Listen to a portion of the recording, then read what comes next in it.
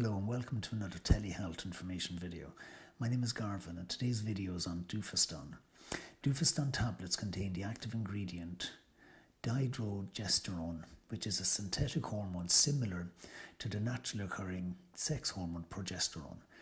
Duphaston is used to treat various conditions such as abdominal pain and bleeding during pregnancy, the absence of menstrual periods when taking estrogen, and irregular menstrual cycles, and female infertility.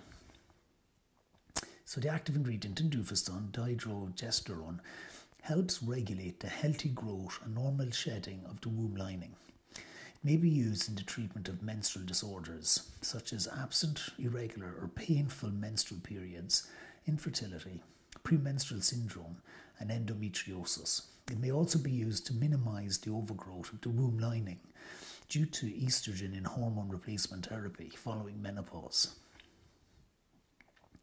So by maintaining the womb lining, dydrogesterone is also useful in helping prevent miscarriage in women who have suffered repeated miscarriages or who may miscarry. Duphaston is usually taken on selected days during the menstrual cycle, depending on the disorder that is being treated. The dose of Duphaston prescribed will vary, again depending on the condition being treated. Make sure to follow your doctor's instructions when taking Duphaston. Do not alter your dose without consulting your doctor first. Duphaston is likely safe to use in pregnant women, as there is no known harmful effects when this medicine is used during pregnancy. Small amounts of this medicine may pass into breast milk. However, there are no known harmful effects when it is used by breastfeeding mothers. Take caution when driving or operating heavy machinery while taking Duphaston. It may cause dizziness and drowsiness, thus impairing your ability to carry out certain tasks. It's recommended to abstain from driving and operating machinery until you know how this medicine affects you. Some of the main side effects of Duphaston include headache, nausea, dizziness and bloating. For a complete list of the side effects, go to my website, lynchespharmacy.com.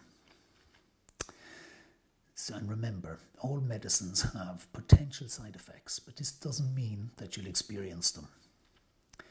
That brings this video to an end. If you have any questions, make sure to leave them in the comments below or contact me through lynchespharmacy.com. Thank you for watching. Stay healthy and stay informed.